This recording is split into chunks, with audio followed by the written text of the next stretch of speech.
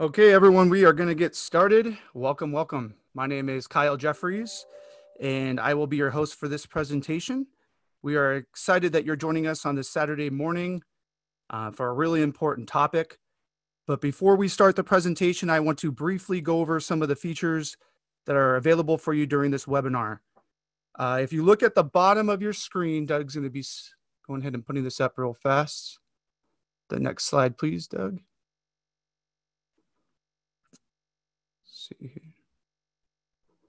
While he's hitting that, there you go. So if you look at the bottom of your screen, you should locate a control panel as well as a Q&A feature.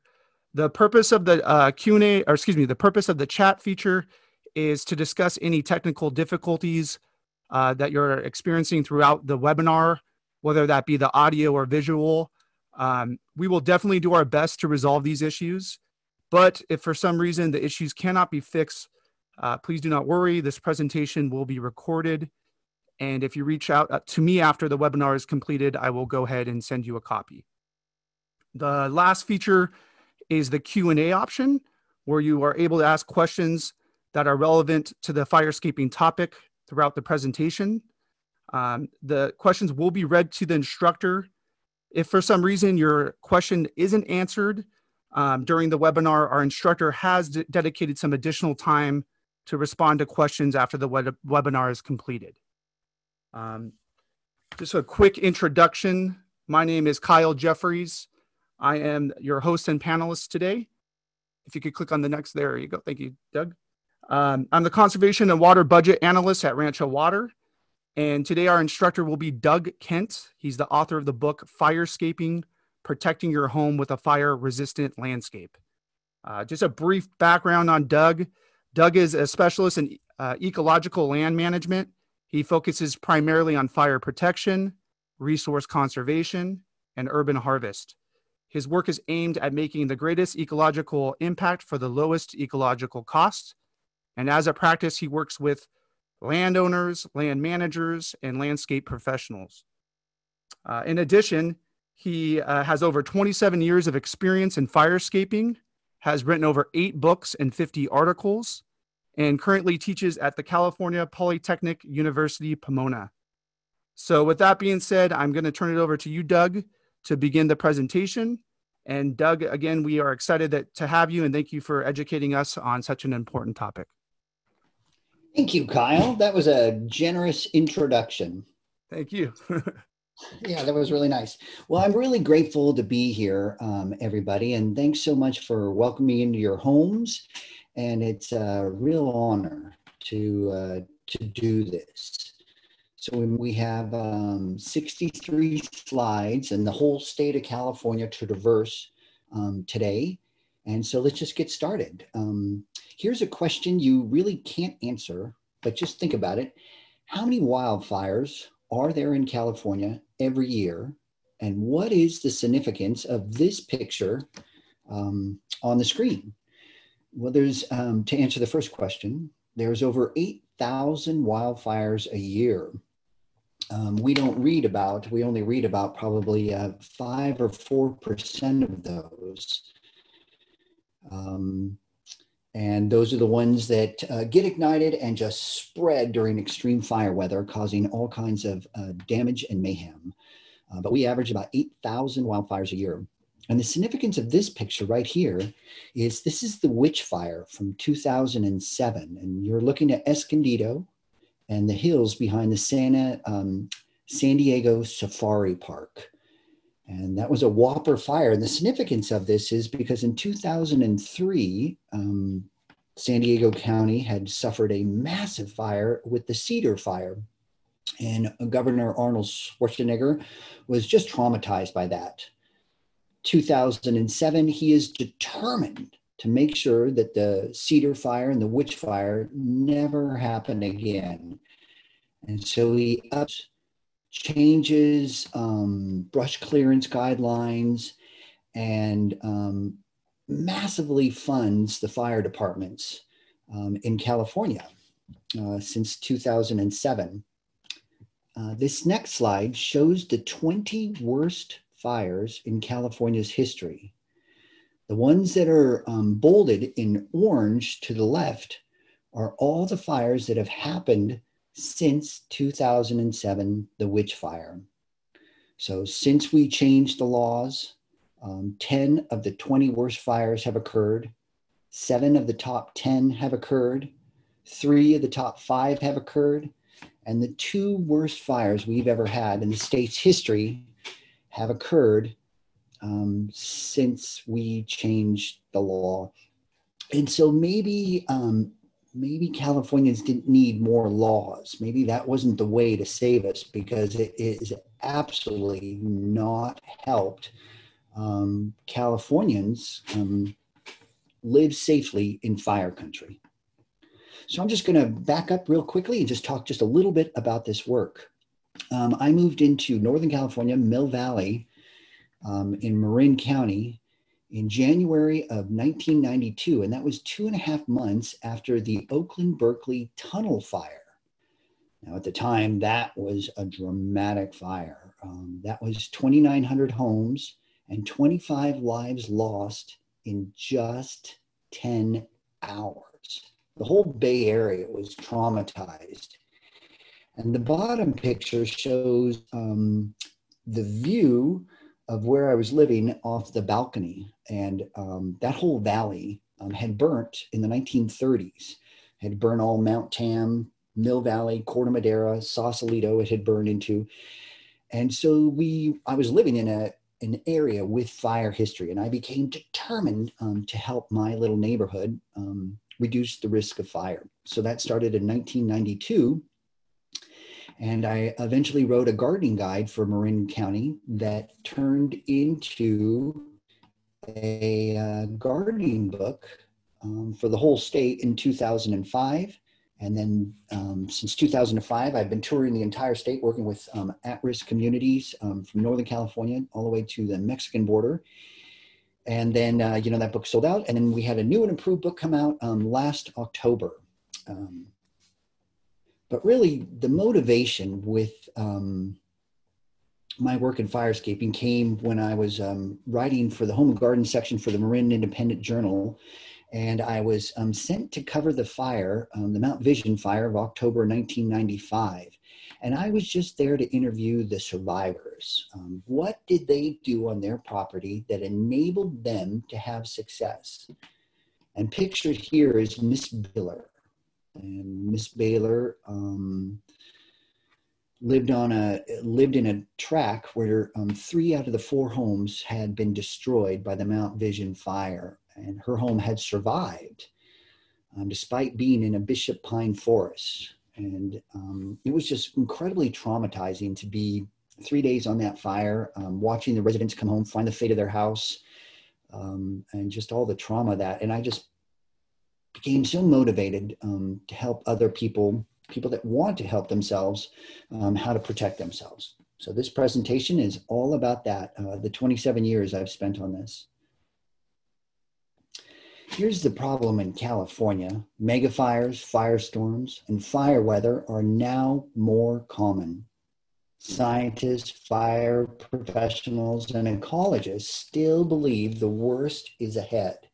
There's 2 reasons driving these changes, and they're well known. You already know them. The first one is a warming planet. California has been warming for about 8,000 years, and in the last 150, that warming has accelerated. I know a lot of locals out there can testify that our winters are a little warmer than they used to be.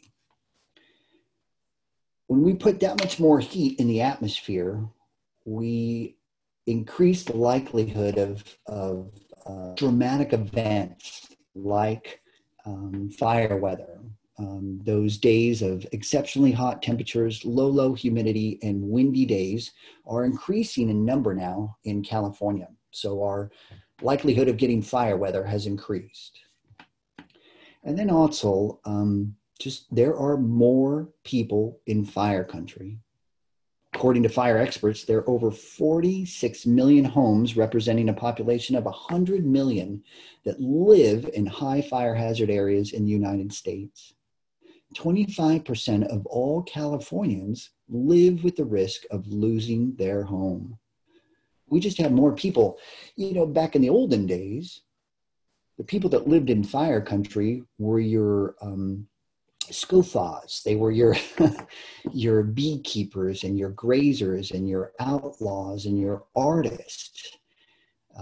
We just didn't. Well, and then in the 1950s, when everybody in California got a car, nobody had to live next to their job anymore, or next to their school, or next to the grocery store. We could live wherever. And Californians, after the 1950s, just went into the hills. They were no longer shackled to the city. And ever since then, we've seen an increase in fire as more and more people have moved out into fire country. So those are the two problems: warming state and more people, more at risk in high fire hazard areas. So all I'm going to be talking about is the bare essentials today. I'll be looking at roads, structures, your house, small properties, defensible space. I'll be talking about plants, and then just a rousing conclusion at the end. All right, so I hope you're ready. Let's dig in. So roads, you always have to start with roads. And I know not everybody has the opportunity to impact the roads outside of your house, but you can do some stuff. And it is really important to know what kind of danger you have. A majority of the lives lost in wildfires are lost on roads. It's spontaneous and unplanned evacuations. You just get this mass of people on these roads. And a good road will enable both fleeing and fighting. We've seen the consequences of bad roads, whether it was the Tubbs fire in Santa Rosa or the Camp Fire in Butte County. We saw roads shut down and lives were lost. In my fire, the Sentinel fire of mine, everybody has their fire. The Tunnel fire, 25 lives were lost. 19 of those were lost on roads. And most of those roads were narrow, windy, and poor maintenance. People just couldn't flee and fight. Here's some good examples of situations that would shut down a road during a conflagration. The upper left picture, this road was getting a great grade by me when I was analyzing this community. Great clearance, everything was looking good. And then just this one thing, this pine tree with these dangling dead branches in it, those branches would catch a firebrand, ignite the tree, and absolutely shut down that vital artery during a conflagration. So what was once something to flee and fight on now became a place to fight, battle on, park the engines, and actually actively put out the fire.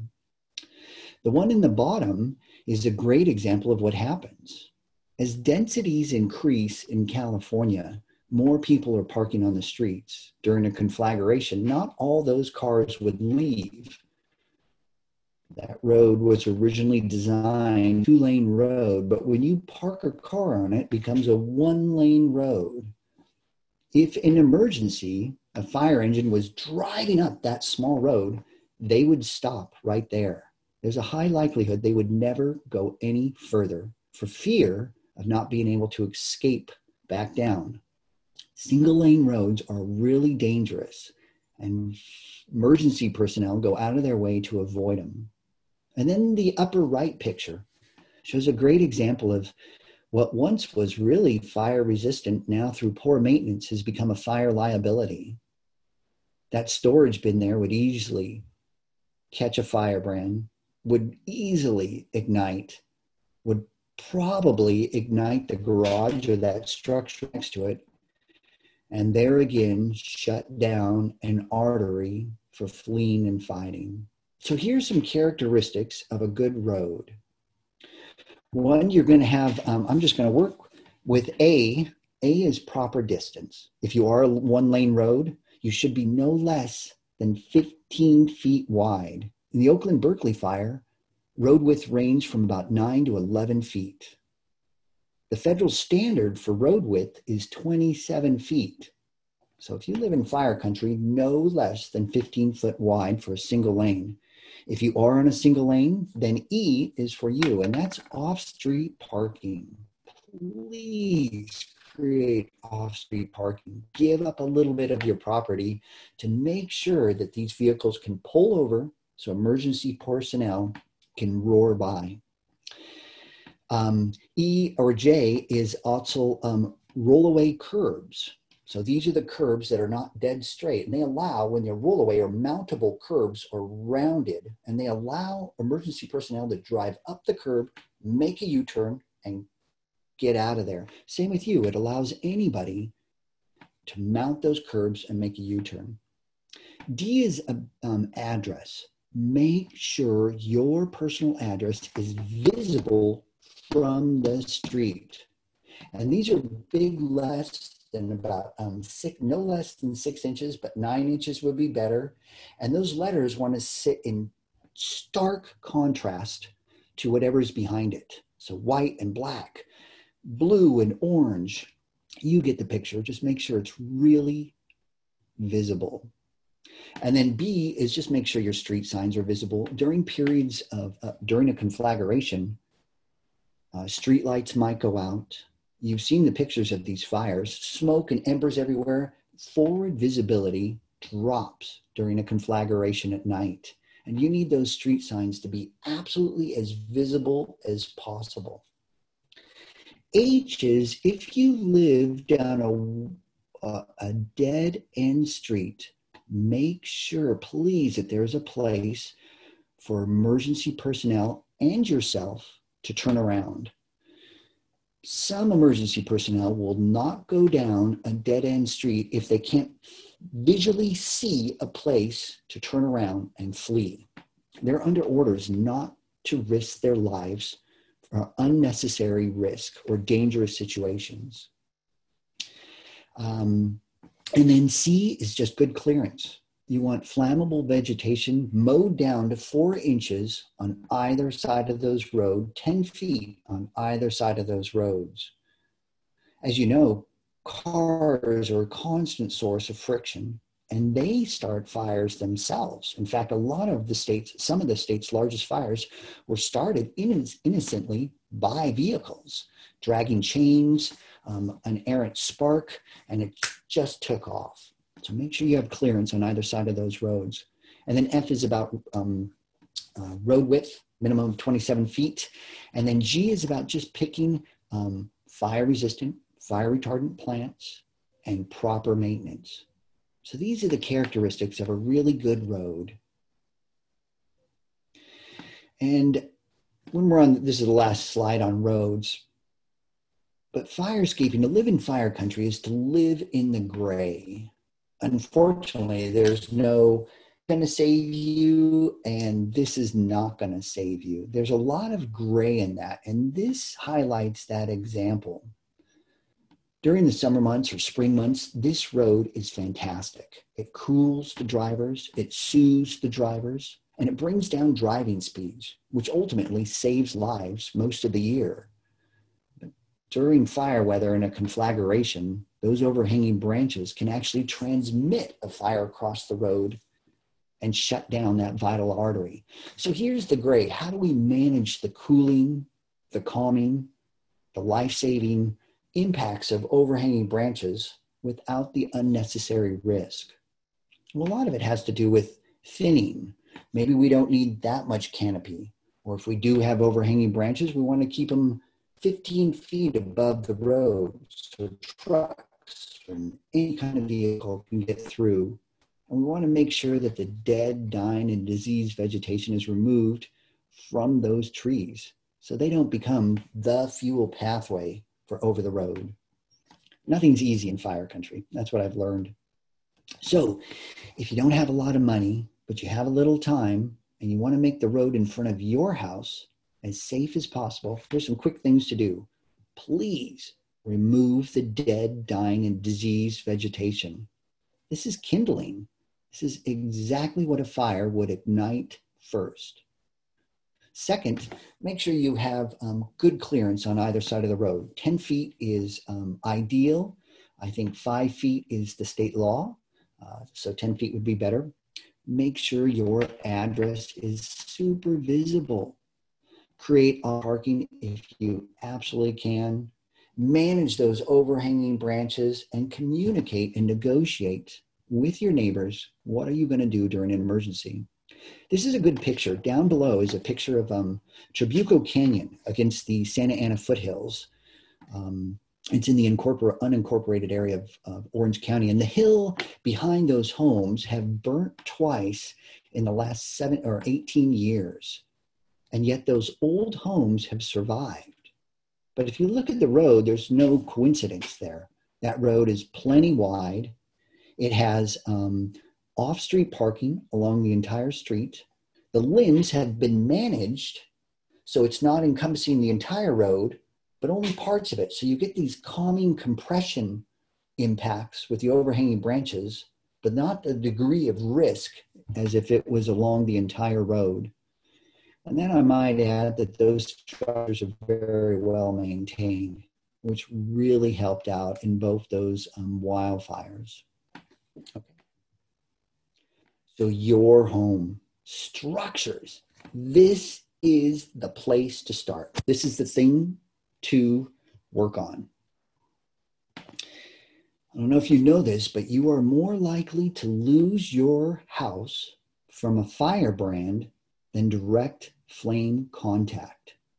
The picture down below is a great example. This is the Wolseley fire from 2.5 years ago, and it destroyed 1,600 homes in Malibu and Topanga and Ventura, and over 60% of the homes that were destroyed in that conflagration were destroyed by self-igniting. As you can see in these pictures, there's actually no wildfire around either of these two homes.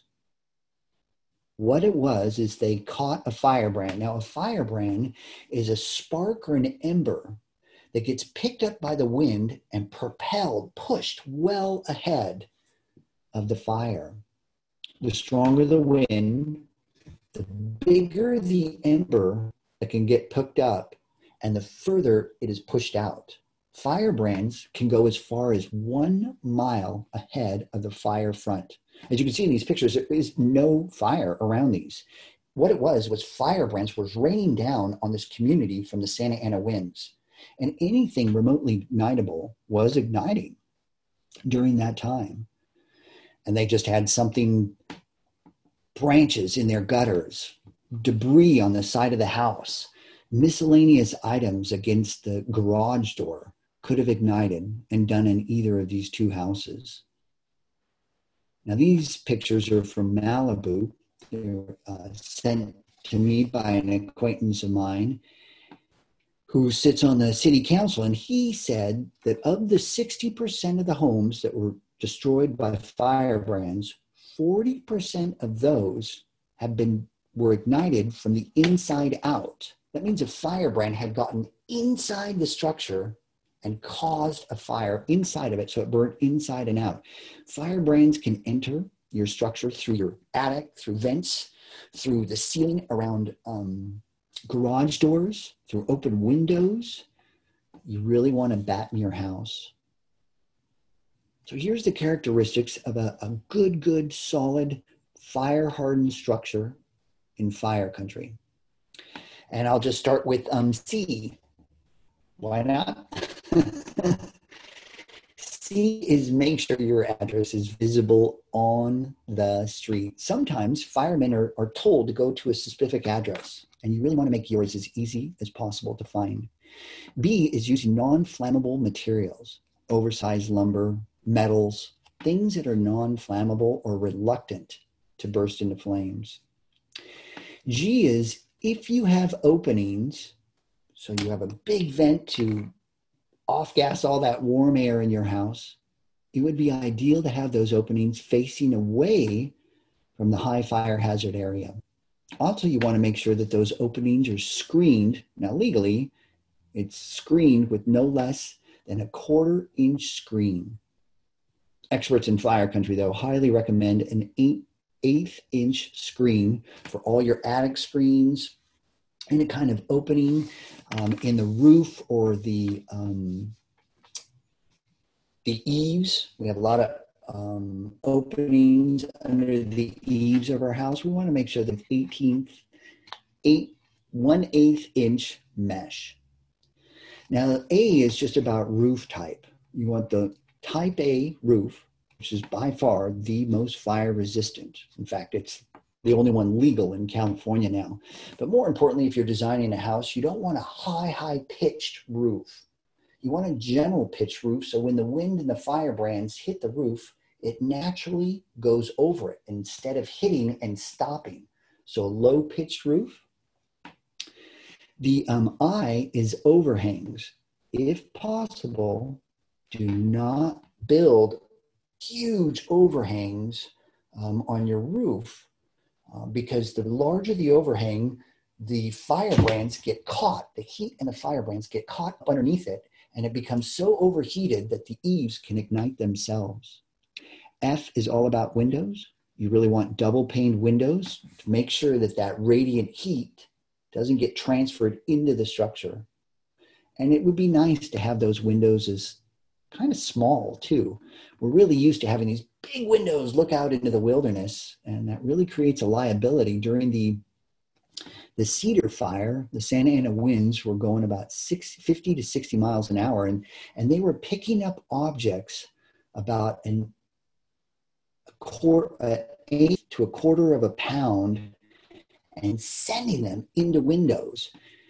And nothing short of storm shutters would have protected a structure against that. So small windows reduces your liability of these flying, pelting objects.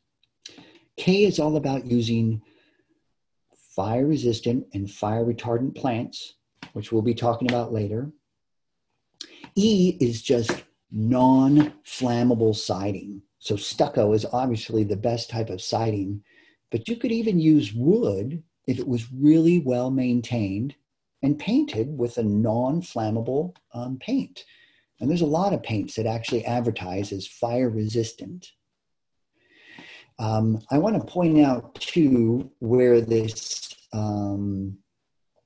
where the back area is. See that big open area there? It's really vital if you live on a big property to give the emergency personnel enough space as possible to throw out their equipment and actively fight this fire on this property. You want to make it as easy for them as possible. You'll notice too, D is the pathways around the house are really wide, no less than 4 feet. When I do a site analysis, one of the very first things I'll do is see if I can actually jog around the entire structure. In most situations in residential properties, I'm actually stopped at 2 points, and it makes it really difficult to go around the house in an emergency. So make sure you have good access around that house. And then H is any type overhanging a slope. So you have a deck coming out and then the piers coming out. That overhang can catch firebrands and heat and trap them. And so what you want to do is you want to create a skirt. Just get some sheetrock or even plywood and paint it with fire resistant paint and just sheet that in or skirt it in. And you're just taking the sheetrock and attaching it to the deck and running it all the way down to the ground. And that prevents the firebrands and the heat from getting up underneath that deck. And that's called skirted or skirting. And then J. J is about storing all the flammable items off your structure. We'll be talking about that in just a minute. So these are the rough overview characteristics of a less flammable, fire-hardened structure. This is a great illustration of how architectural design can really improve your chances of success. This is the old fire in San Bernardino of 2003. And here you can see a lot of good characteristics. Look at the roof is actually in the same shape as that slope. So when the winds come up that slope, they just go right over that structure. Non-flammable materials. Look at those around the structure. Easy to run and work when you're fighting a fire. Big driveway there. Not only could you park a fire engine there, but you could turn it around. And then look at that big work area off the back of the property there. Now, that was 2003. We have considerably less water now. That doesn't have to be grass. That could have been gravel or decomposed granite. It could have been gazania or Santa Barbara daisy. Could have been a different plant. It doesn't have to be something so water needy as turf. And here's a quick question. Why do you think the vegetation around this structure is black and then further up the hill, it's gray? Well, I can't hear anybody. Here's the answer, is that they were able to get water. So if it's black, it means it never burnt to ash, which means this picture, these property owners created a property that was a welcoming beacon to firefighters. And they actually stopped and fought the fire. So you can see the water line is where it's black, and where it's gray that's where the fire actually roared down and turned to ash. So this is a great example of a fire hardened structure. This would be just, if you're, here's some good characteristics just nailed in. We have small double pane windows. Those look like wood shingles, but they're not wood shingles. They're a concrete composite, and they have a 2-hour fire resistant rating, while concrete just doesn't burn. You can see underneath the roof here has been installed a soffit, and a soffit covers the rafters and the underbelly of the roof, protects it from those firebrands and those intense heat, from getting up underneath those rafters in the underbelly of that roof and igniting it. We also have key lighting in key areas. So this is a big light bulb that will just lead to that area. No clutter around the immediate part of this building. This is a fire hardened structure. And, you know, just maybe sort of last point on structures here is, does anybody know how many Californian missions were destroyed by wildfires? 0. We really knew how to live in fire country as early as the early 1700s. The missionaries had it wired. Look at this, small overhangs, small windows, non-flammable siding. Not one mission was ever destroyed by a wildfire, although San Diego's was destroyed by a riot back in the 1800s, an upheaval. So in a way, I'm actually surprised I still have a job, because at one point, Californians actually knew how to live in fire country, and then we slowly forgot, or I'm not too sure what happened. While we're talking about structures, this is the only slide on driveways. I got lucky to do a drive along with some firemen, and they were explaining how they respond to an emergency. And what happens during an emergency is the fire captain will tell a fire engine, "We want you to fend this street." And so this fire engine will go to the street, and they'll drive down it, looking for a good home that they can save, and possibly save others by doing so. And when they're driving up and down the street, your driveway is your communication to those emergency personnel. Your driveway is a bulletin board. It tells the emergency personnel you are either a threat or you're a sanctuary. Driveways are essential in times of conflagration. This driveway, this picture right here, has some really good characteristics. It has a turnaround area for large trucks. It has another turnaround area at the very top of the driveway. Importantly, you can see the structure from the street. So the firemen can actually, on how much maintenance these people have been doing. Are they prepared for the conflagration, and is it worth their time to come up there and defend it? Another thing that's visible in this picture is you can see actually good accessibility around the entire structure here. Good clearance on either side of this driveway, and no overhanging branches to really hem in the emergency personnel. More so, they even put reflectors right on their corner to try to attract the emergency personnel during a conflagration. This is up in the Sierras. This is Rough and Ready in California, and it has been overrun by fires historically. So these homeowners have gone to great lengths to not only defend their property, but to attract emergency personnel. And one of their key ways is making a really inviting driveway. I think the only thing they could have done more was put a lemonade stand out there. Free lemonade and cookies. That would have worked. It's really important to talk about small properties.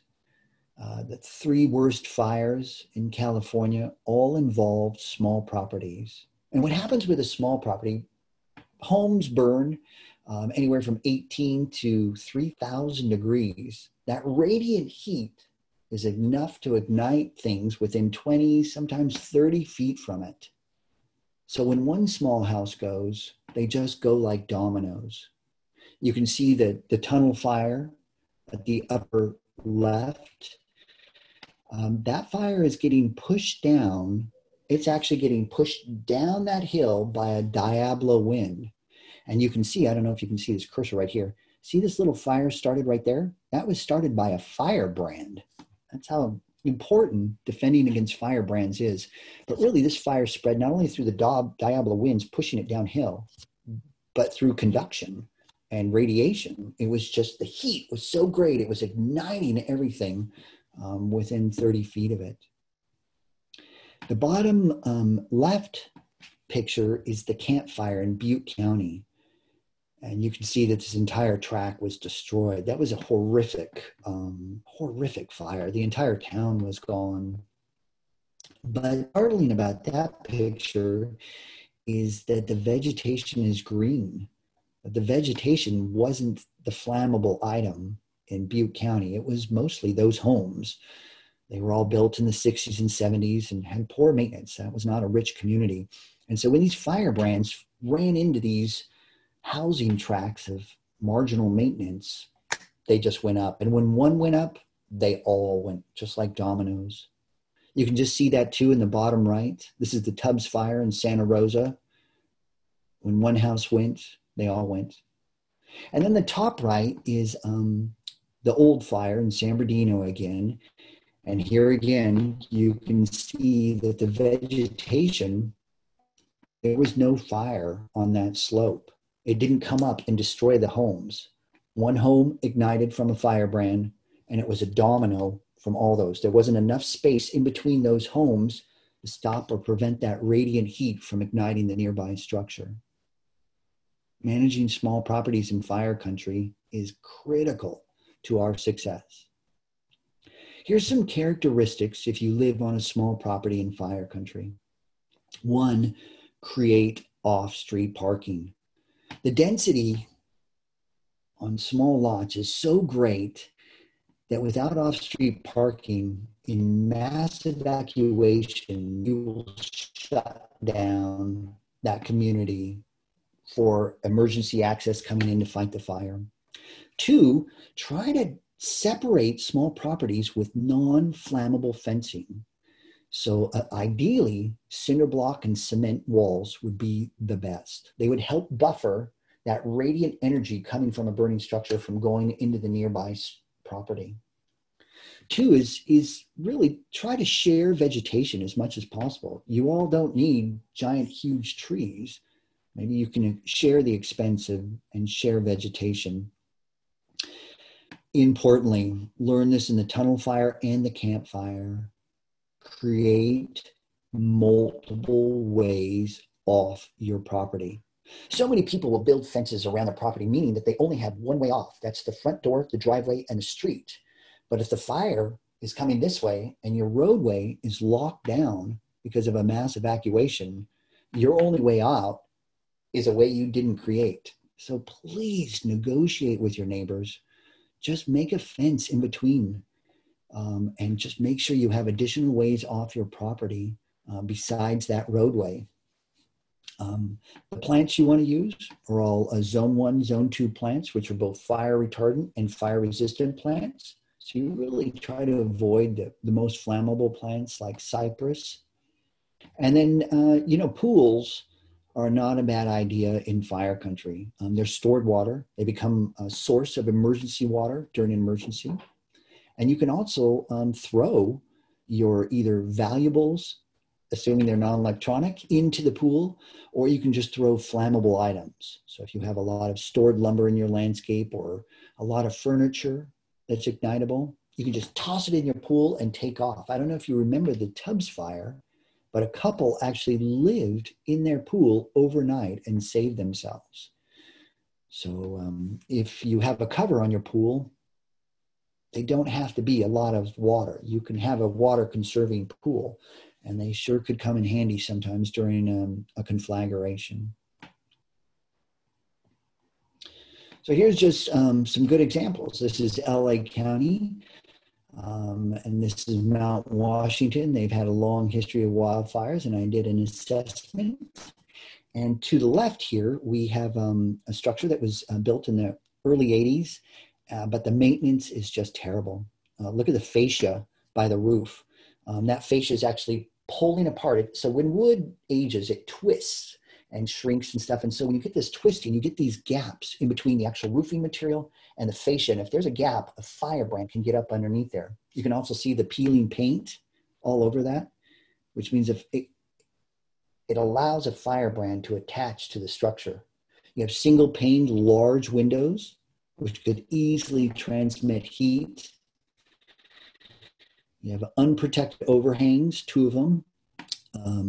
We have this outdoor patio that should have a soffit underneath it, but more likely than not, it has poor maintenance. And then this balcony or walkway, here again, is poorly maintained, would probably ignite if it was under a firebrand attack. Whereas the house next to it, way better. Double paned windows, smaller windows. Look at the accessories. These shading devices are all non-flammable. They're metal, non-flammable siding. You know, the road to hell is paved with good intention. These people created a structure that would definitely survive a firebrand attack, but I don't know if it would survive if the structure next to it ignited. It's living in the gray. Nothing's easy in fire country, that's for sure. So if you only have so much time, so much money, or so much resources, so many resources, put fire harden your structure. You're more likely to lose it from a firebrand than direct flame contact. So make sure all your openings are screened. I cannot stress this enough. Go up to your roof, check those screens, physically push against them, because what happens is they rust out over time, especially by the ocean, and they'll just fracture sometimes when you hit them. Look underneath your eaves and make sure all those openings are done. Clean your roof and your gutters, especially your gutters. If those accumulate, see, the gutter sits at a really vital seam, because you have the roofing material, you have the plywood, you have the rafters, and then you have the underbelly, and all those are hemmed in by the gutter. If that gutter ignites, it can go in through any one of those seams and ignite your structure. And then manage your seams and gaps. Like the picture to your right is an excellent example of a siding that could definitely catch a firebrand and ignite. If that was my little structure, I would take a power washer, blast those paint chips right off of it, let it dry out, and then seal those gaps with putty. And even that would cause those firebrands to hit that siding and drop. You just don't want them to stick to your structure. And then if I had the time, I would definitely paint that. And then I cannot stress this enough. Please make sure your address is visible from the street. All right, so that's your home. Now we're going to take just a couple minutes for the people that want to do a little stretch and for the people that have some questions. So Kyle will take if anybody has any questions right now, please feel free to chime in, and we'll just stretch our necks a little bit and answer some questions for 5 minutes. Get up and shut the door really quick.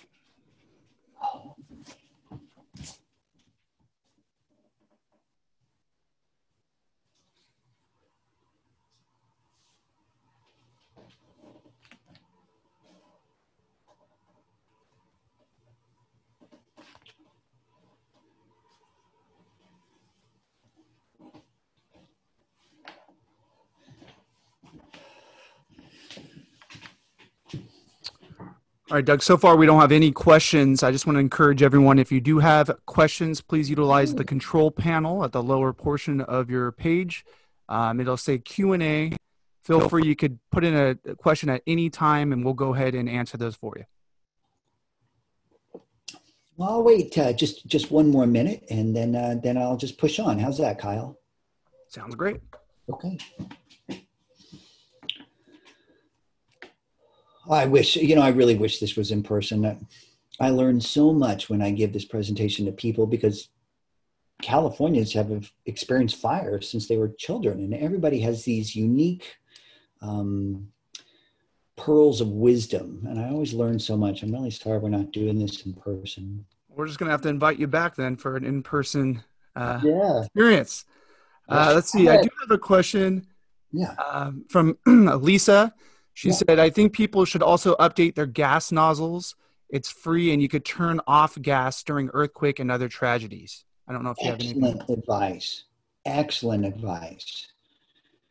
And even if you don't update it, make sure you have your gas wrench, which you can buy those wrenches at any home improvement store. That was an excellent advice there, Lisa. Nice job there. We do have another one. Oh, I'm sorry, Doug. We do have another question from Robert. Will avocado orchard with irrigation help stop a fire? Absolutely.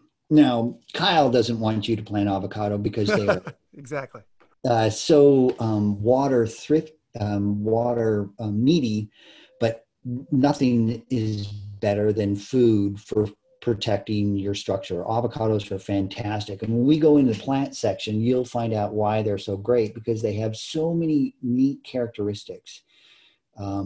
Food is what the Spaniards used to protect their missions. That was their defensible space, was food. And so no, food, Robert. If you can afford the water, little beets avocado for fire protection. Great. We have an anonymous question. How low should the plants be cut next to your home? Yes. We're going to talk about that in defensible space, but it really depends on the type of plant and what it is. If it's flammable, just let me get to that when I talk about defensible space. And then if Anonymous has more questions at the end, if I didn't address it, then I'll take them again. How's that, Mrs. Anonymous? Mr. or Mrs. Anonymous. Absolutely. That looks to be all the questions we have as of now. Okay, well, let's push on. Save your questions. I know we kind of rushed that, but so we'll get back to those. All right, here we go. We're going to push on. So defensible space.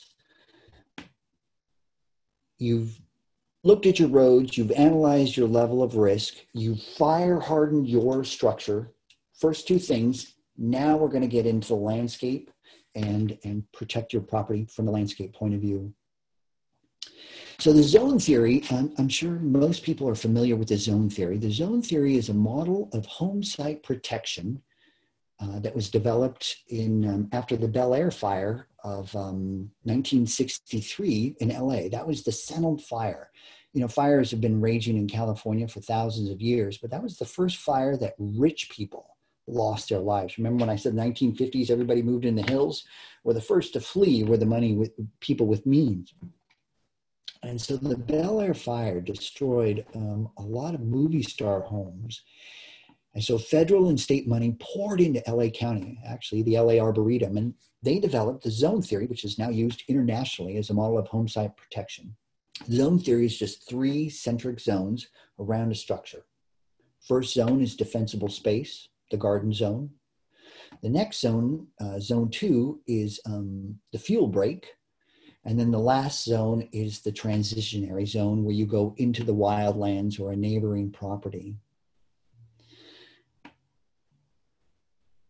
This is the model of the zone theory that CAL FIRE had used in 2013, 14, and 15 until the drought.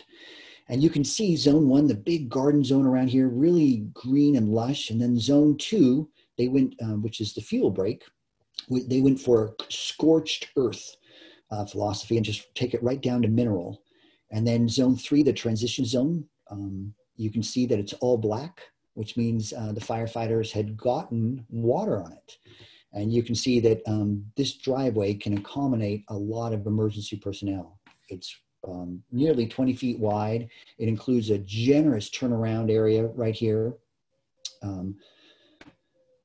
So zone 1, you know, the quality of zone 1 is to be able to withstand firebrands and intense heat without igniting. Zone 2's job is to be able to stop a wildfire. So that's either stop the ground fire or stop a canopy fire. And then zone 3's job is to reduce the severity of the fire. So we have endure and protect, stop, and reduce. Those are the 3 jobs of the 3 zones. The only thing is, who the heck lives like this? I mean, this is borderline Brad Pitt. They're on top of a ridge, so they have huge property. This is not picture, wasn't really indicative of fire country, and it doesn't represent really the risk that Californians face. 1, we don't have that much water. And 2, nobody can afford that much water. And 3, very few people live on properties that are 3 to 4 acres. The high fire hazard areas, you know, you may have a standard lot, 10,000, half an acre. And that's about standard in California. So we need a more tailored approach for Californians. Cal Fire no longer uses that photo. I think it was because the water districts really came down and said, man, we just don't have that water. That's a lot of water. So defensible space, this picture is a little more applicable. Extends 30 feet out from the house. The goal of this zone is to be able to withstand flying embers, those firebrands, and intense heat. And this zone is where you use your most water needy and maintenance needy plants. Although that wasn't the case in this picture. You can see very resource conserving landscape with just a small amount of water. And as far as the water feature goes, and the water feature is good for wildlife habitat, for fire protection. You can dip a bucket in it, you can dip towels in it and put out firebrands. But it's also great. You can throw your jewelry in it before fleeing. Zone 1 has to maintain a functional and or economic value, which actually drives up the flammability of zone 1 greatly. But before I go into the 30 feet, we really need to talk about the first 5 feet. Statistics show that if the first 5 feet from a structure ignite, the chances of that structure igniting go up exponentially. It's just profound what kind of impact that first 5 feet has. And the reason being, if you get a fire to start within that first 5 feet, the fire can spread through contact, flames reaching out and igniting things, or conduction, where radiant heat is so great that it goes out and ignites something, but mostly through convection.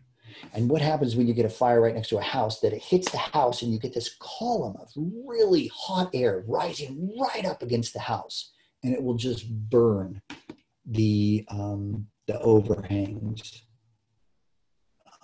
Essential to keep flammable stuff. First 5 feet. So avoid any kind of storage, compost bin, toy boxes, coat and shoe cupboards, recyclables, all that is pulled off. Absolutely no flammable plants, no junipers, cypress, eucalyptus, buckwheat. Really want to avoid the plants with a brittle, fragrant nature. And I'll talk about more about this when we get into plants. Absolutely no woody mulches. In fact, woody mulches are now outlawed within the first 5 feet.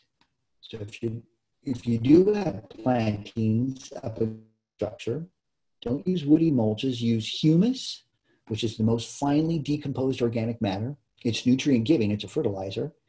Or use inorganics like pebbles, beach rock, gravel, something like that as your mulch. Avoid the use of fabrics. So if you have fabric shading devices, it would be ideal to remove those and create metal shading devices.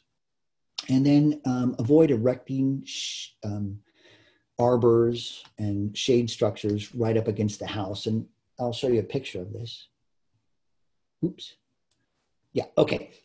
I'm just going to illustrate really quick why this 5 feet is so important. I was doing some work for the city of Anaheim, and I was surveying this huge area, and everything was looking great in this track. It was in a very high flammable area.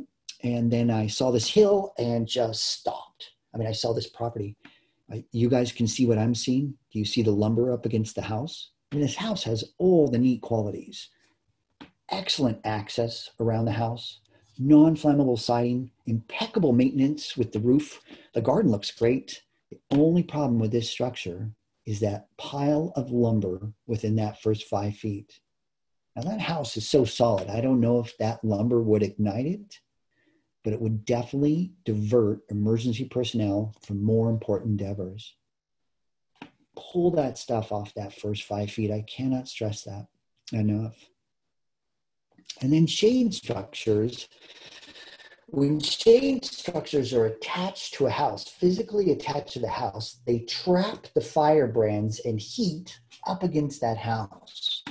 If you do have a shade structure, try get it off the structure to create a gap to allow those firebrands and heat to move out of that structure.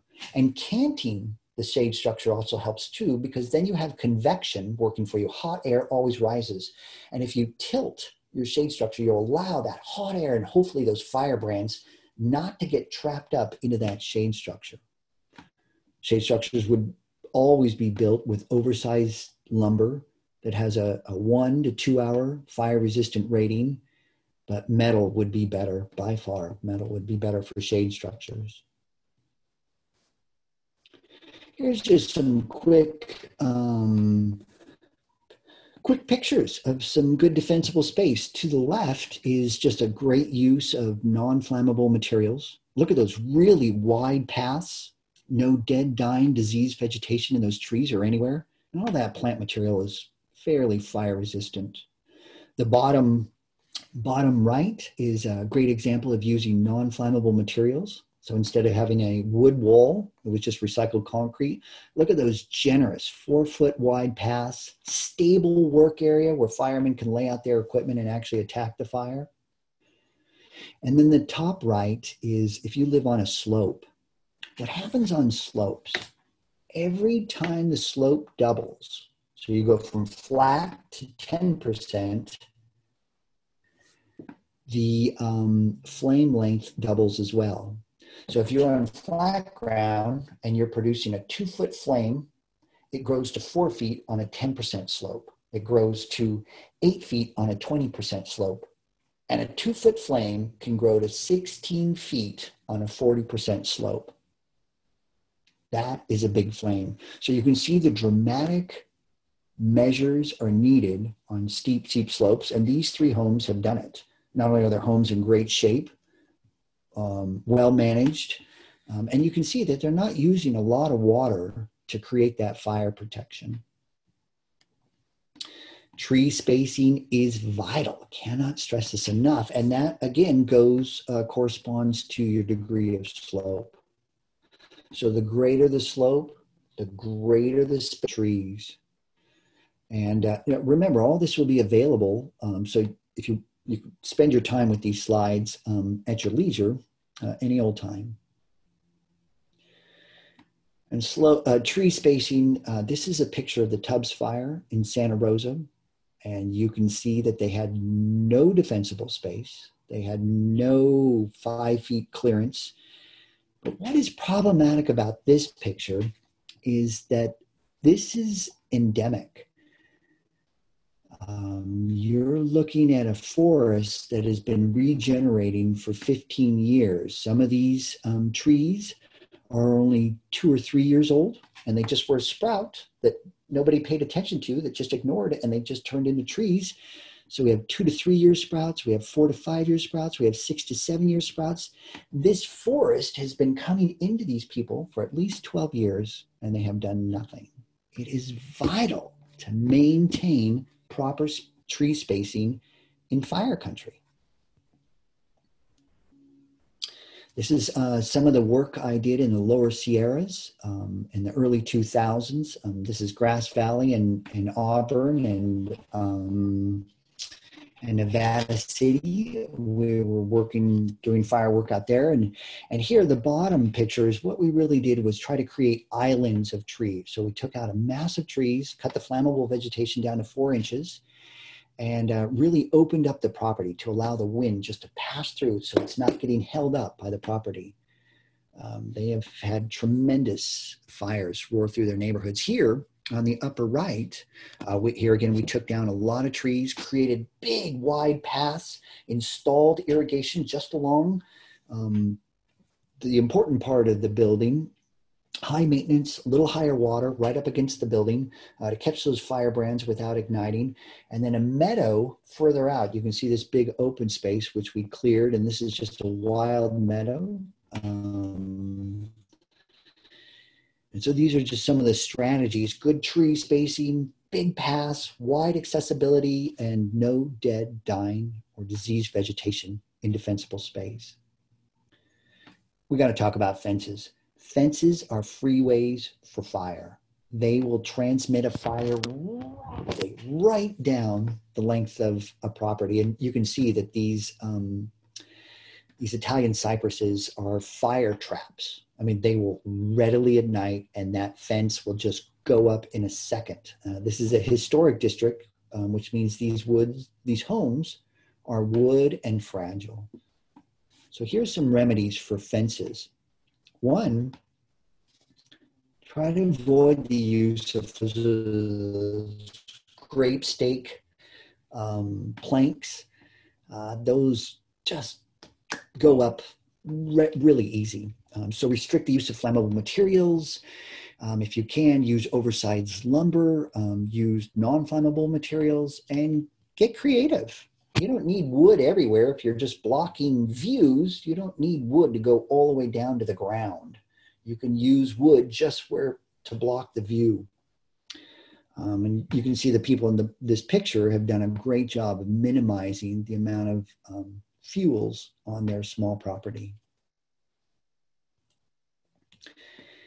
When it comes to defensible space, this is where Arnold Schwarzenegger should have really was education. In my works with cities and HOAs and stuff, is that I run into rates of compliance with brush clearance in California range from only 8% to 30%. That is dismal. Only 25% of the people that lost their homes in the Tubbs fire had proper clearance. And the reason that is actually so high that people lost their homes is because it was small lots that were burning. You may have had great maintained gardens, but because the houses were so close to, when one ignited, they just dominoed. It is really tough to talk to your neighbors and to your community to get them just to comply with basic brush clearance, remove the dead, dying, and diseased vegetation from just 30 feet. Did you know that if you create just 30 feet of defensible space and you have a fire-hardened structure, you have over a 90% chance of survival? We actually didn't need that 100-foot law. We really needed Californians to concentrate on that 30 feet and their structure. That alone would have saved massive amounts of structures in California. Do you guys see this? You guys seeing what I'm seeing? The Mexican fan palm. I didn't take this picture to be cheeky. This picture is in Anaheim again. This is an HOA. Took that other picture. And this tract, this homeowners association was doing really good. The house had solid maintenance, great vegetation clearance around the actual community. It's hard to tell. This picture was taken early spring and they hadn't weed whacked yet, but all the signs were there. They really cared. But this Mexican fan palm was a weed. It was a volunteer. It was never planted. And they grow a new layer every year. And I counted it. That's about 8 or 9 years old. And you can see the pup right next to it, which is about 2 to 3 years old. Those are just weeds. Nobody ever pulled those. And here's the problem with this picture is 5 groups of people ignored this fan palm for 8 to 9 years. So we had the 2 homeowners that just didn't see it. We had the landscape maintenance company, which just didn't see it. We had the landscape committee for the HOA that didn't see it. We had the board of directors that didn't see it. And we had Orange County Fire Authority, which is their district to maintain, never saw this. So it's really, we all saw this. As soon as I put this slide up, I'm sure everybody in this webinar saw this. But somehow we need to get everybody to see this danger and see the danger when this Mexican fan palm is only this tall. When it was this tall, it would have been a 20-minute back pull to get that out. Now this is going to cost $1,500, if not more, to remove this tree. If we see something, we have to be bold enough to say something in fire country. We need to be the spark that creates safety and renewal. And I'm just going to go back to Mrs. Baylor here, my very first fire I covered as a reporter. Look at some of the characteristics that she has for defensible space. 1, not a lot of plants. 2, big, generous pathways, 4 feet wide that you can just run around the structure. She let those pine needles drop on the ground floor, but she only left them at a ½ inch, just enough to act as a weed barrier to deter weeds, but not enough to create a huge fire problem, to create a ground fire that would just go and go and go. So her mulching is really thin, just enough to deter weeds, but not enough to create danger. So we had great clearance, the removal of dead, dying, and diseased vegetation. We had well-watered plants, properly maintained plants, and an excellent control of her mulches and the dead pine needle. So in defensible space, if you don't have a lot of money, you can't go in there and completely redesign this season. Remove all flammable items within that first 5 feet. Please manage that first 5 feet. Remove dead, dying, and diseased vegetation from that 30 feet. Take what a wildfire would. Remove the kindling from your defensible space. Maintain an inviting driveway like this picture. Look at this driveway, big, wide, looks like 12 feet, 12 to 15 feet, and a generous turnaround for the fire engines here. And do not let your plants dry out. You know, during the Tubbs fire in Santa Rosa, they were experiencing a drought. The whole state was in a drought 2 years ago, but they were in a greater drought than we were. And what they did is they turned off all their irrigation. So that was their residential landscapes, the parkways, the mediums, commercial landscapes, just everybody shut off the vegetation. And they paid for it with an incredible amount of dead, dying, and diseased vegetation. So when that fire hit, it hit a landscape that was dry. If you have to turn off your irrigation and you have plants that are dependent on that irrigation, you must remove the plants. You simply just cannot turn off the water and expect everything to be okay. You turn off the water, you really need to remove the dependency of that water. Okay, defensible space. Now plants. Everybody loves plants. Everybody wants plants in fire country. Plant list. All right, let's get to it. What I've learned from my work in fire country, knowing trades is far more important than plant lists. There's like 4,000 commercially available plants, more than that in California. And I think there's 3,500 California-friendly plants. How do we remember plant lists? That's why traits are more important than remembering plant lists. So here's the characteristics of a less flammable plant. 1, broadleafs, opposed to conifers, are less flammable. Moist and easily bent leaves. Pictured below is Carrickpansa and corabels, heuchera. And if you pick up those leaves, you can just bend them and twist them. That means really non-flammable. If you take like other plants and you bend and they just break apart, that would be a flammable characteristic. Thick leaves are less flammable than thin leaves. Like the purple hop seed, the Dodendea, It has a small, thin, wafer-thin leaf that when you bend it, it actually breaks. That would be a characteristic of a flammable characteristic.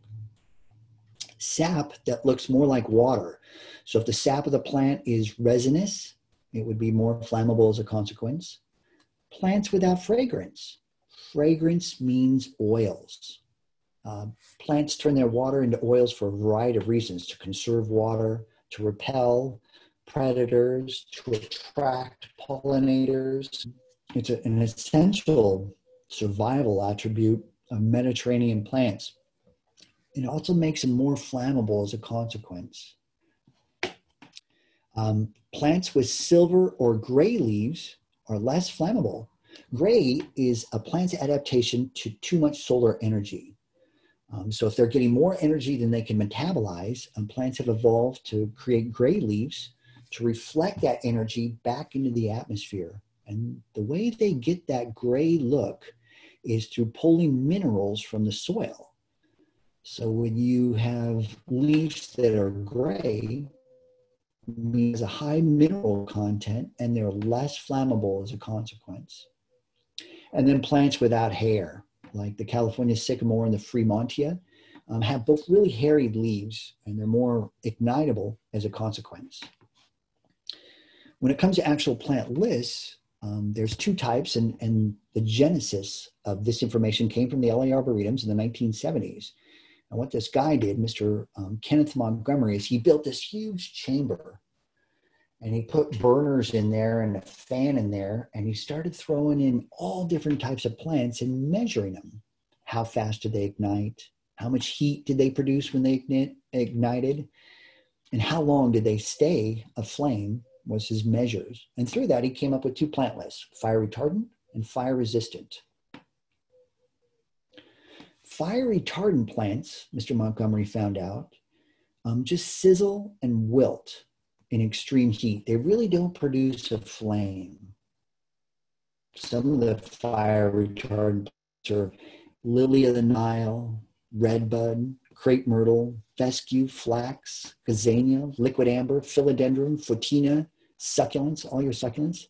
And look at all these plants. They have big leaves. They're bendable. There's no heavy fragrance, and there's not a lot of litter. These are plants that are just probably going to sizzle if they're well maintained. Well, fire resistant, we use them further out in zone 2. These plants may ignite in a firebrand, but they've evolved to quickly sort of extinguish themselves.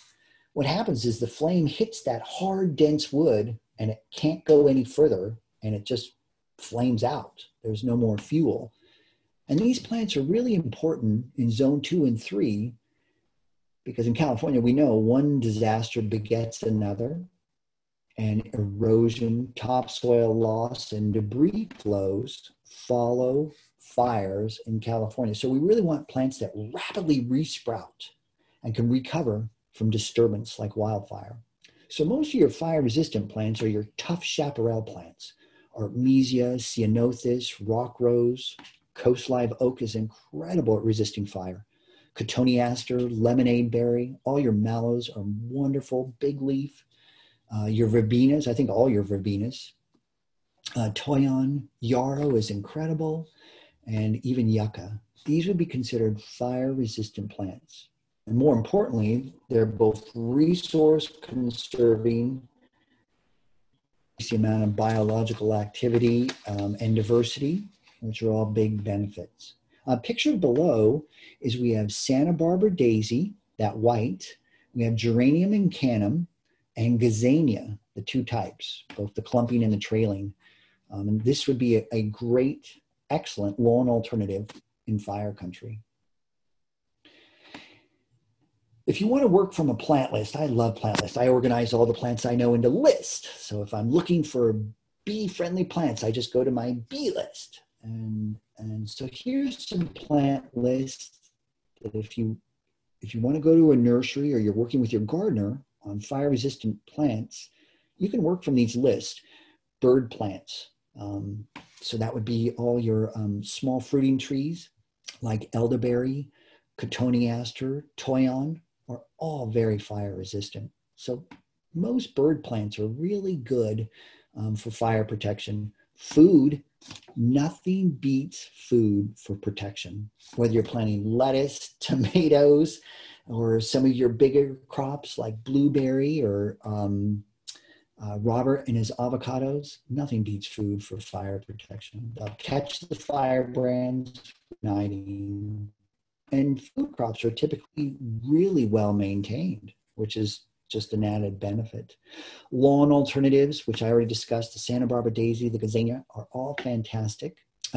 There's a lot of medicine crops that are really fire resistant. So that's plantain lily, yerba mansa, horehound are all fantastic at resisting fire.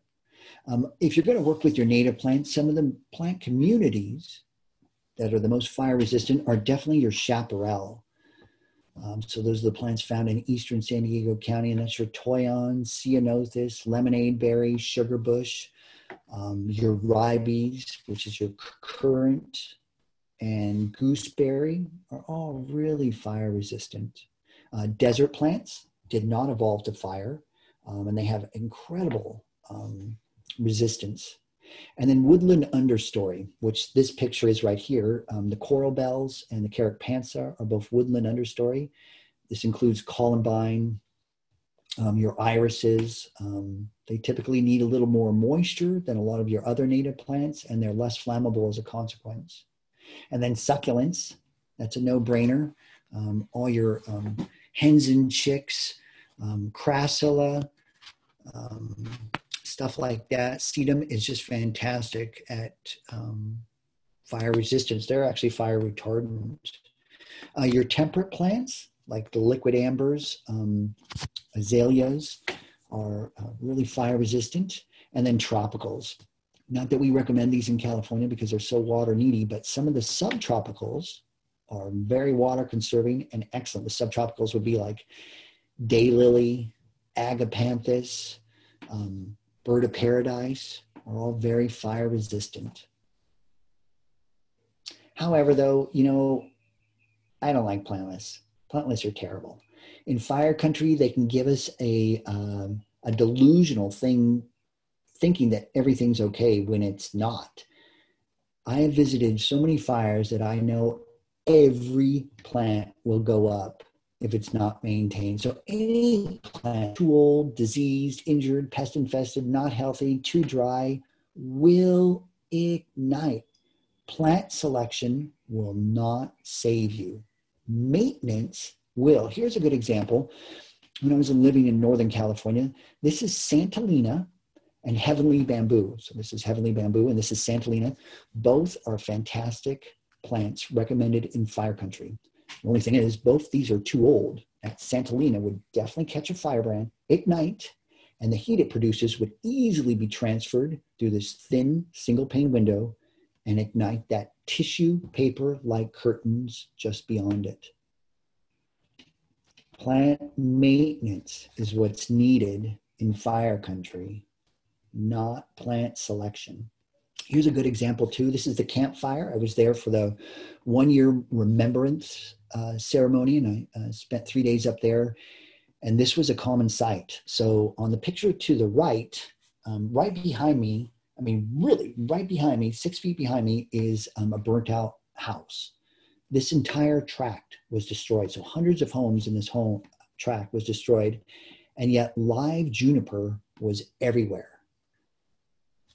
The juniper was the least flammable thing on this little plateau where I was. It was the structures that were the flammable things. The structures were more flammable than juniper.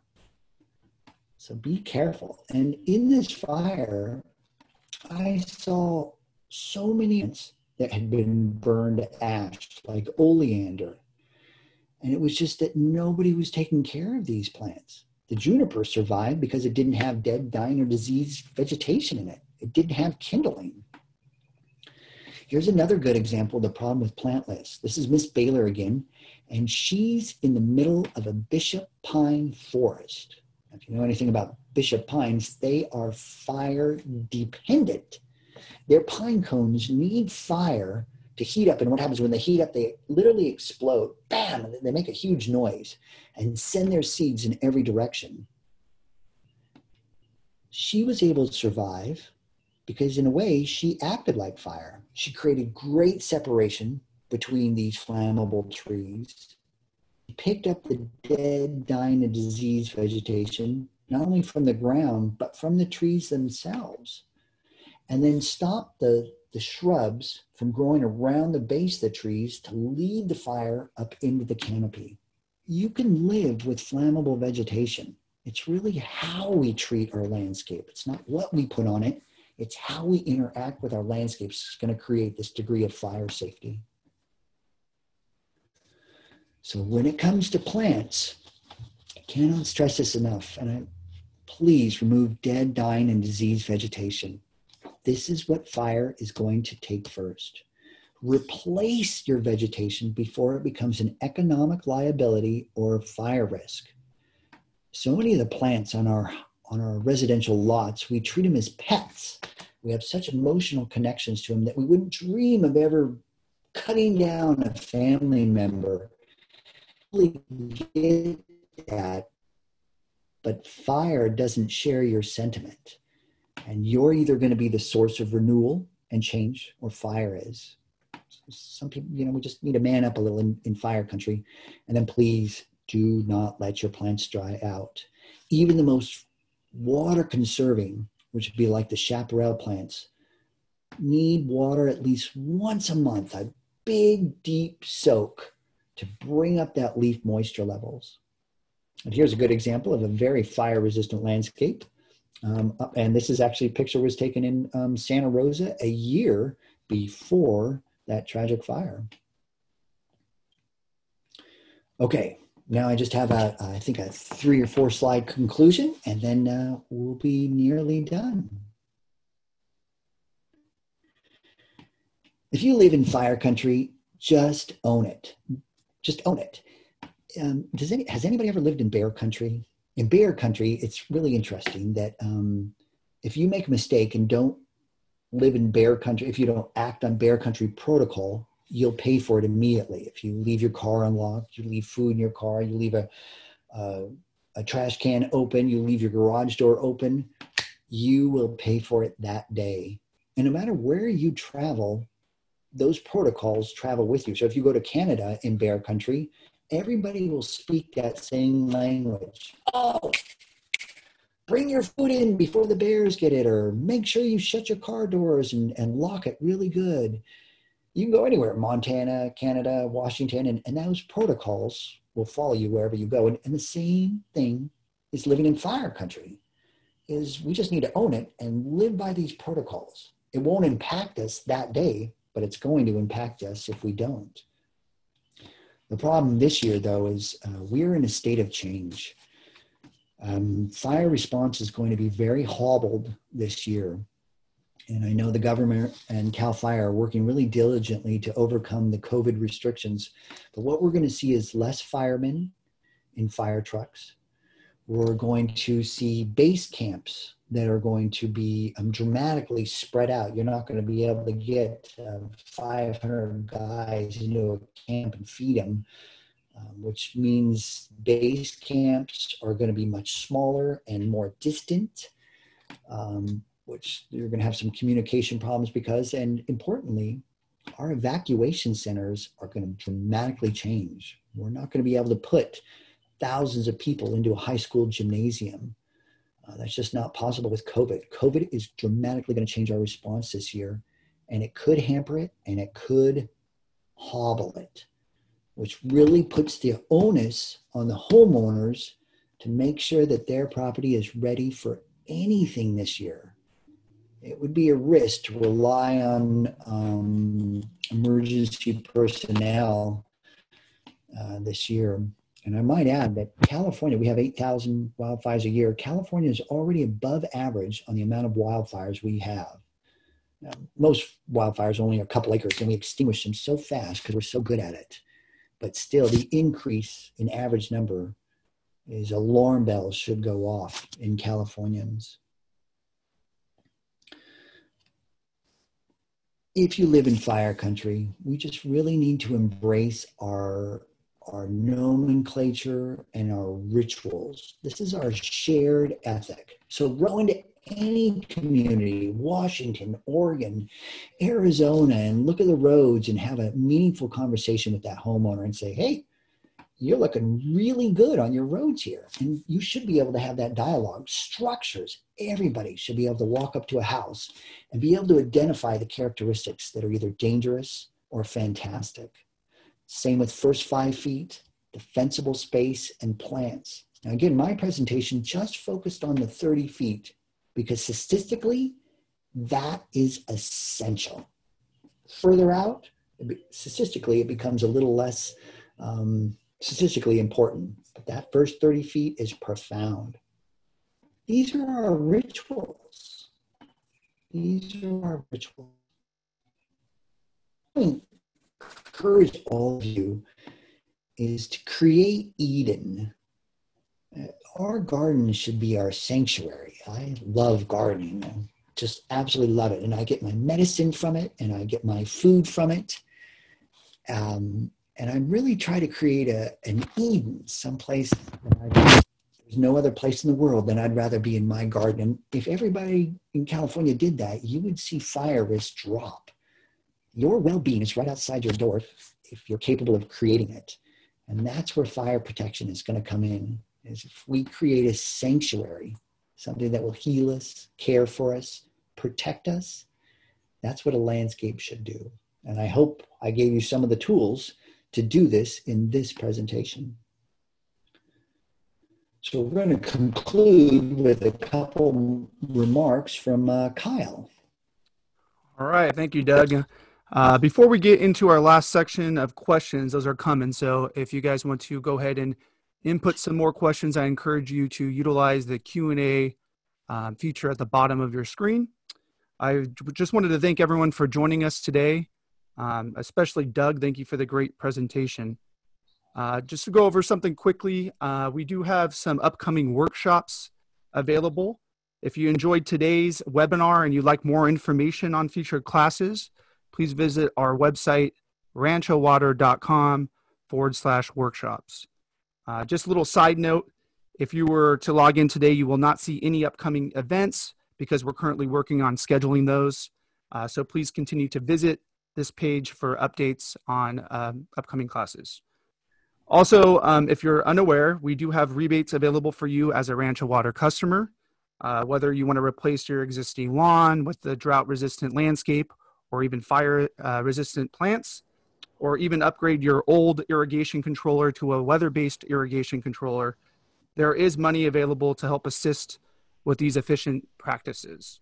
So definitely take a look at our website, ranchowater.com/rebates for more information.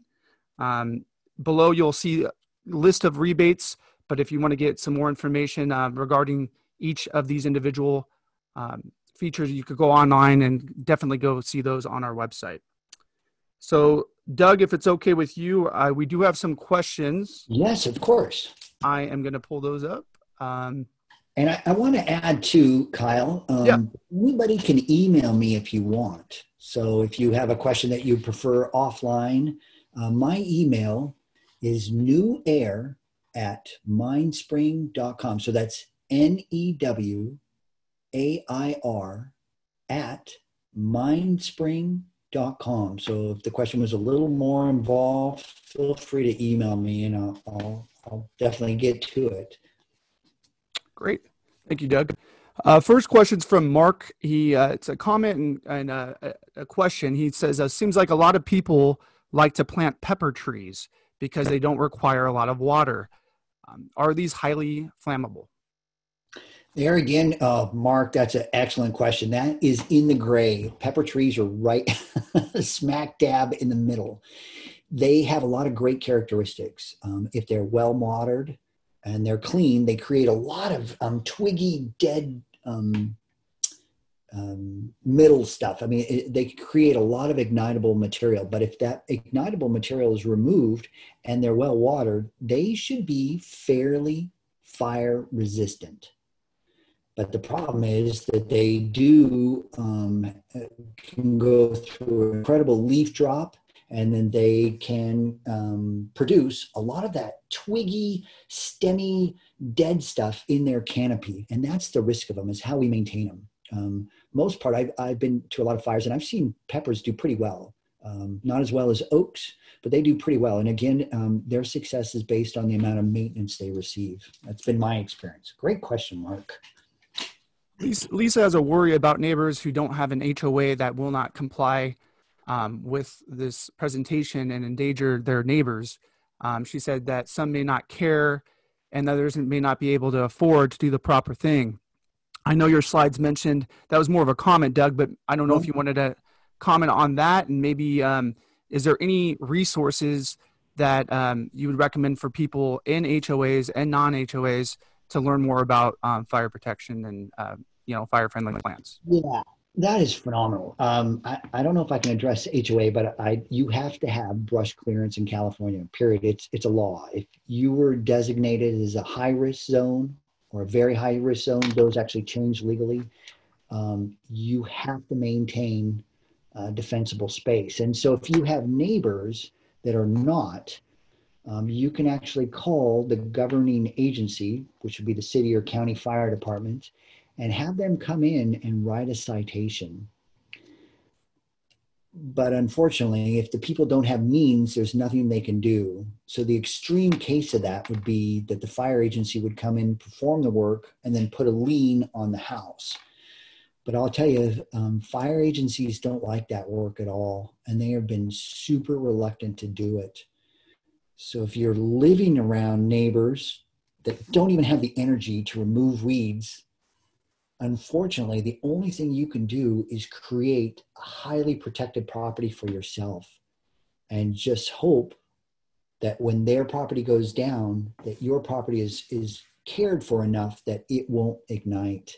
You know, that was the campfire, was so many people up there didn't have the means to really, most of them were rentals, and they didn't have the means or the wherewithal to manage their properties. And that's why it caused such heavy devastation. So that's Lisa, that is a tough, man, that was a tough comment or question there, because it really perplexes Californians across the entire state as how to deal with remiss, apathetic land managers. So good luck to us all, Lisa, really. Great. And in regards to fire-resistant plants, a question was asked, how about jasmine, rosemary, and lavender or sage? Are those considered fire-resistant plants? Okay, so rosemary is sort of fire-resistant when it's really young, but when it gets old, it's got all the characteristics of a flammable plant, right? Small, brittle leaf, twiggy, dense interior, and incredible aromatics. So I would not plant rosemary within 10 feet of a house unless I knew I could really well I could properly maintain it. One or two rosemaries is not going to endanger anything. And the same goes with lavender. When lavender is young, you can put it in an oven and it won't ignite. But you take a 4 or 5-year-old lavender and put it, over your flame on your stove, it will readily ignite. So there again, it's maintenance. Lavender when it's young is incredible. Lavender when it gets old becomes really ignitable, just like Santolina, that picture I showed. Now sage, it depends on which sages. There's hundreds of salvias.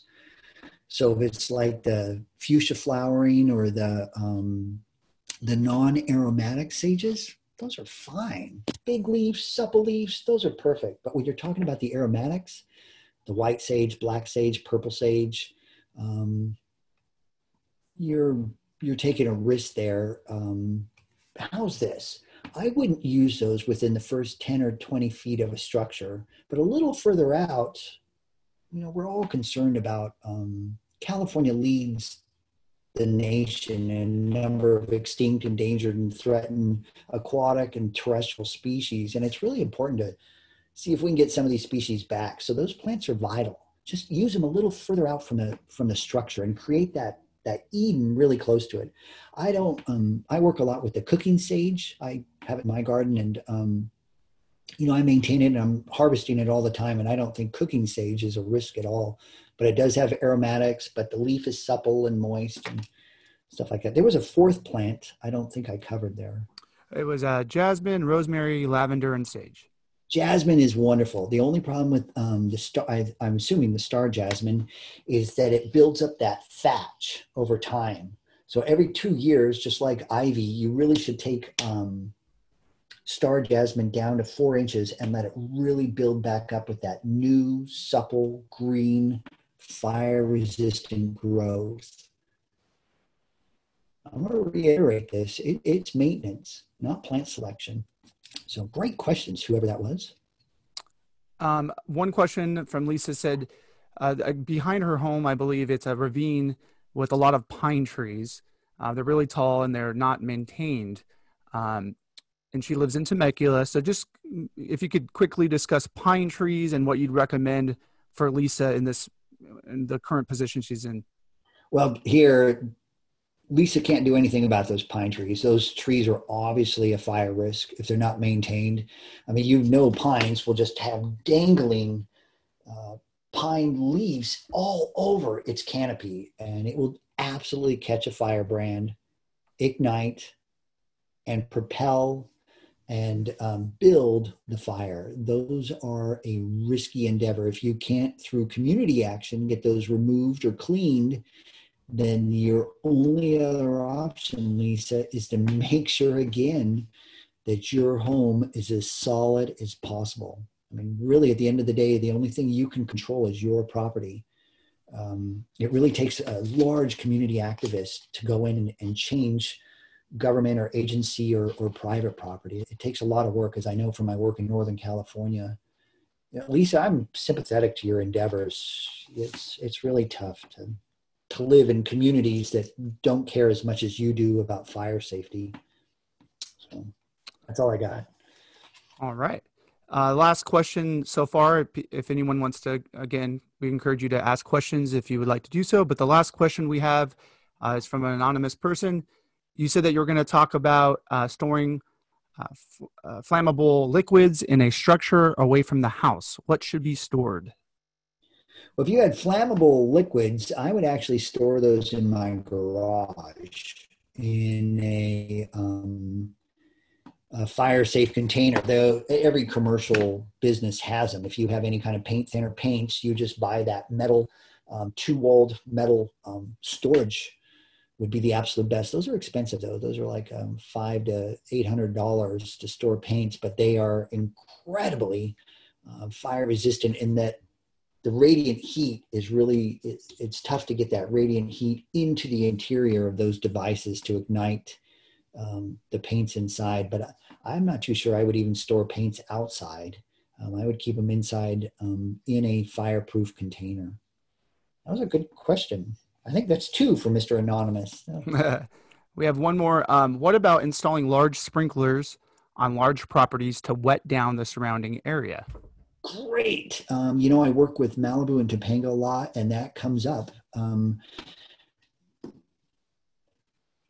It's excellent, but it comes with a caveat. I mean, no doubt about it, irrigating. So you get the call to evacuate, turning on the sprinklers and irrigating your structure and the landscape is fantastic. But there are some potential problems here. One is make sure your water district pumping can handle that first, because what had happened in the Oakland tunnel fires is people had done that. They turned on all their sprinklers and just took off. And with the power outages and the massive use of water, what it had done is just dropped the water pressure so low that firefighters were having very little pressure at their hydrants. So you really want to discuss it with your water district and see what their pumping capacity is. Because if you do it, many members of your community are going to do it as well, and it may impact emergency response. If you have a new water district, you're pumping good, and the pumps may be on emergency generators, which ensures water pressure during emergency, in which case, yes, you can have an emergency watering system, which is pre-wetting the landscape and you can actually have hoses, 1-inch hose to shoot out a significant source of water so you can physically fight it. I think it's a good idea. The only other caveat with that is if a landscape gets too wet, it makes it really tough to fight a fire on, especially if it's sloped. So if you're irrigating your slope and you've left that irrigation on for an hour, and then the emergency personnel get there and they try to scramble up a wet slope, it just turns, especially clay soil, just turns into a slip and slide. So those were some of the problems that have come up with emergency watering systems. But for the most part, they're beneficial. Again, they're, make sure the water pressure can handle it. And there's the expense of it too, is they're a different system. They may need to be on their own pump, not on municipal water. They may need a pump booster. So they may need a generator, a pump. So sometimes emergency watering systems can get a little expensive. So if you've got the means, I would definitely investigate it. It pays off from what I've seen in fire country. Great. We do have another question. How about roof sprinklers? Yeah, so roof sprinklers are great. Here again, the only problem with the actual roof sprinklers is your roof itself, the tiles, are not flammable. If were built from the 80s on, they are the most fire resistant materials. So really, you almost want the water not to come down from the structure and then flow down. You actually want the water to go up into the structure. So up into the roofing tiles and up into the eaves and up against the side of the house. Because really a firebrand on your roof isn't a liability unless your roof is covered with debris. The liability is the heat coming up underneath the eaves and the heat and the firebrands coming in the gaps of the fascia, the wood siding if there's gaps. So a lot of people you're seeing in fire country, especially in Malibu, are now actually shooting water straight at the structure and then letting it drop into that first 5 feet instead of letting the water just naturally run down the top of the structure. So it really depends on how your structure is built and your goals. That was a darn good question. That was a good one. It's been years since I've gotten that one. I think that concludes the questions. If anyone has any more, you could go ahead and put that now. But yeah, that concludes the questions so far. Yeah, and feel free to email me if you have more questions. And I just want to highlight something too. I hope you can see this. This is the California Friendly Maintenance book. I was the writer, but that's not saying much because it had 14 editors. And this was, it's absolutely free. You can get this book from bewaterwise.com, and it covers everything about modern maintenance. The longevity, how long plants live, how much irrigation they need, what kind of fertilization they need. It covers stormwater systems. It covers managing surfaces like mulches and DG and gravel. And it's free. It was done through a first ever collaboration between LADWP, Metropolitan Water District, and Southern California Gas.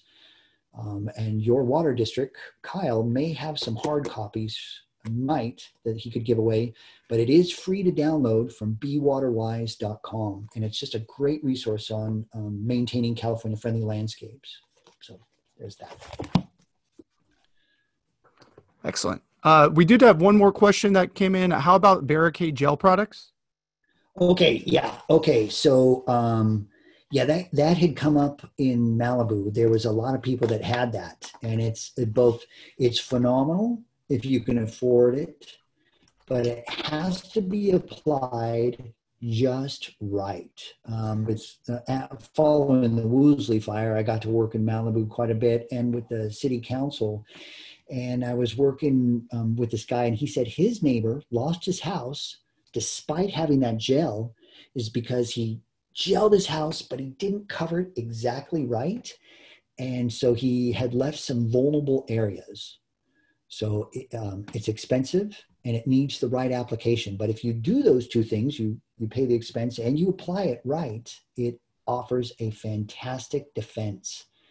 And in fact, I work with a guy up in Palmdale who does, he has a 150-acre sanctuary for shelter animals. And he uses the gel on his structures, and he says it's been fantastic out there. So, but again, it's expensive and it needs to be done right. Great. Well, that's the end of the questions. And again, I really appreciate everyone joining us today. A big thanks to Doug. You can find his book. I saw it on Amazon, so you can find that available. And if anyone has any more questions, Doug said his email's right there on the screen for you. You could go ahead and email him or email you can email me, and you should have received that during the invitation. So thank you again, Doug, very much. And I hope you all have a great Saturday. Well, Kyle, thank you. And it was a pleasure to spend the morning with your community. So really thank you for this opportunity. Well, thank you. Let's make California safer. Woo! That's right. All right. Well, thanks again and have a great day, everyone. Okay.